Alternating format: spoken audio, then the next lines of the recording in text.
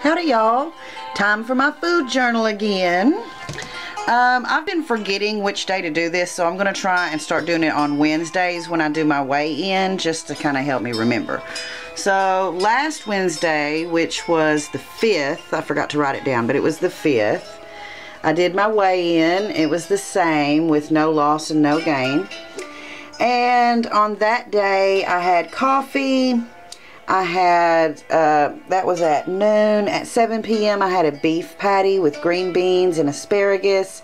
And at 9 I had some blackberries with whipped cream for a total of 15.5 net carbs. And I fasted for 19 hours that day with 1 meal and 1 snack.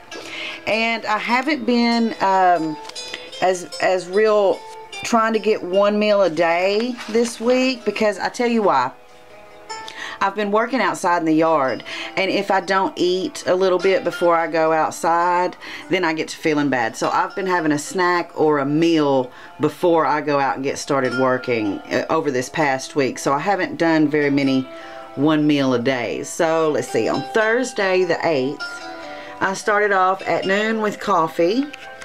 And then I had some blackberries and sugar-free whipped cream. And that was at 4. At 5, I had some summer sausage and a few pork skins.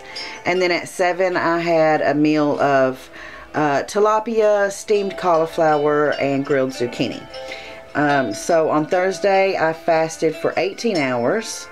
And I had a total of 16 net carbs with 1 meal and 2 snacks.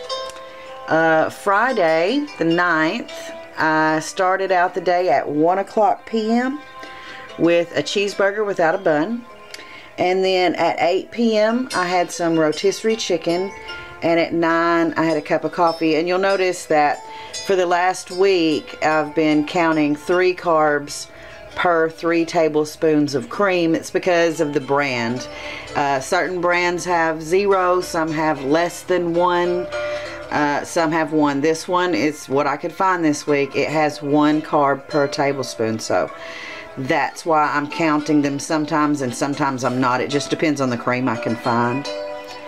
So on this day, Friday, I only fasted 17 hours, but I had a really low carb count.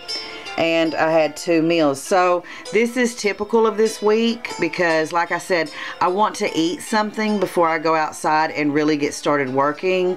Otherwise I feel bad. So I've been keeping my carbs real low, but I've been eating more and eating more often, just, you know, so that I'll feel better and have energy for the work that I'm doing in the yard and garden. Okay, so Saturday the 10th, at 9 a.m. I had coffee, and at 1 p.m. I had scrambled eggs, bacon, ham, and cheese. At 3, another coffee, and then at 7 I had stuffed veggies. And what I stuffed them with was just the sausage and cream cheese mixture. And so I figured out how much each one of those would be. Wait. No, this time I didn't use the sausage and cream cheese. This was rotisserie chicken that I had cut up and mozzarella cheese. That's right. So I stuffed these veggies with chicken and cheese. So that was my meal at 7 p.m. Then another cup of coffee. And my total carbs were 19.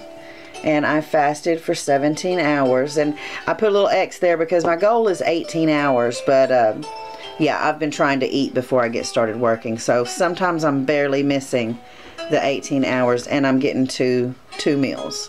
But still low with the carbs. Sunday, the 11th, I had coffee and cream at 10.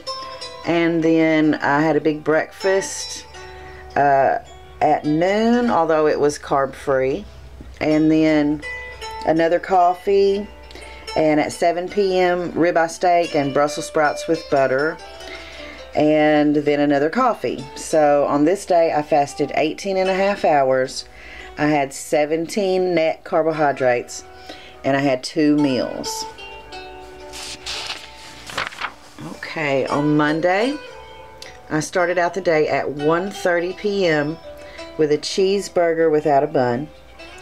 And then at 6 p.m. I had a coffee. At 9, I had some bacon wrapped cheese stuffed meatloaf. And I listed all the ingredients and everything, but I didn't eat very much. I ate less than half of what I put on my plate for that.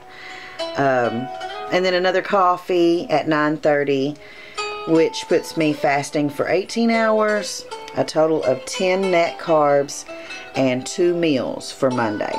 And so I'm either getting all this week, instead of 1 meal a day, I'm either getting 2 meals or a meal and a snack, because I'm wanting to eat before I get started doing a lot of physical activity. Okay, so Tuesday the 13th, coffee a couple of times in the morning, and then I had a snack at 3, which was just some thinly sliced summer sausage, that venison summer sausage, and some cheddar cheese. And then for supper that night at 8 p.m. I had some fish and shrimp with fried cabbage and all the little stuff that went with it. Tartar sauce, butter, lemon juice, that kind of stuff. And then another coffee at 9 o'clock, and that put me at 20 hours of fasting and 16 net carbs with 1 meal and 1 snack.